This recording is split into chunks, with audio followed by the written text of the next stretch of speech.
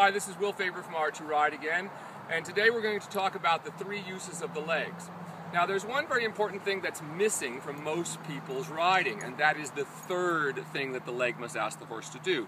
Now everyone knows that the legs mean to ask the horse to move forward. That is, when we impulse with both calves of both legs, the horse should move straight ahead and move away from your legs. And most people understand that the leg can also mean to move laterally. That is, the horse can move away from the leg towards the side, and we can displace the haunches from one side to the other. But there's a third thing, and this is the thing that's so important to collection and correct riding. The leg can also mean for the horse to lift its back. Now, how do we do that? Now, what we have to do for that, I'm going to loosen her leg here and just let it hang down a little bit. Just let your leg hang down for me, Jenny. Good. And just let it, completely relax. Don't have any tension in it. That's it. Keep the horse nice and relaxed there. Now, most of you have probably seen at some point a chiropractor perhaps work on your horse. And they will actually get underneath the horse like this, and you'll see them put their fingers up here, and the horse will round its back away. Well, that's essentially the same thing that the horse has to learn to do from your leg.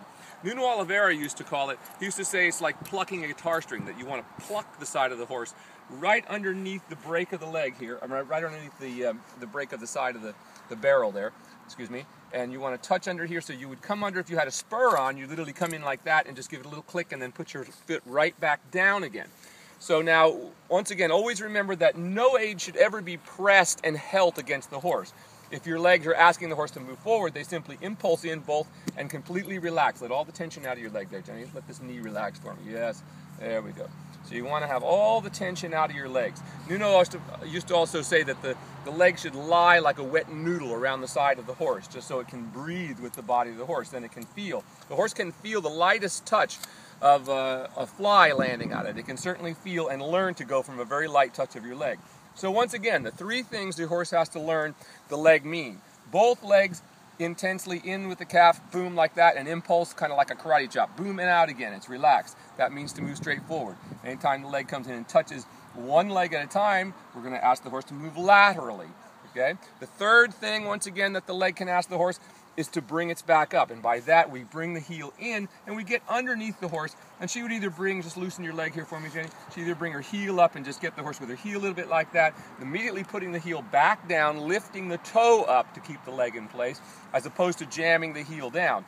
When you jam the heel down, it makes your foot go like that and out in front of the horse. So if you hold your toe up, that lets your leg just hang there. So you let it relax from the ankle, but hold the toe up with the stirrup still on. I'm going to put it back on there. And once again, if she had a spur on, the spur would be here on her heel at such a level, and where the level of your spur depends on the length of your leg. If you're a short person on a big horse, you need to put the spurs down lower because you don't want the spur up here on the side of the horse. You want the spur to hit below the break of the barrel here. That is where it starts to curve back inwards again. So you would come under there like that, a little twist, and boom, a little pluck, like a plucking guitar string. So if that were the spur, if my thumb were the spur, for instance, it would come in like that. She'd pluck upwards with her heel and just put the heel right back down again. And that would ask the horse to bring the back up. Now, the horse may not do that instantly that you do that, but most of them respond to that and they begin to learn that that's a different feeling than it is when they just impulse here. So it means a different thing. So once again, learn this third thing. It's like the little magic button that we learn that brings the horse's back up, asking it to engage upwards. Then as we ride it forward, then we can get that lovely round swinging trot. Will Faerber from Art to Ride, thank you so much today. I hope that helps. And feel free to send in your questions. This is Jenny McDonald, who is kind enough to be our model for today. Say hi, Jenny. And we'll see you next time. Thank you.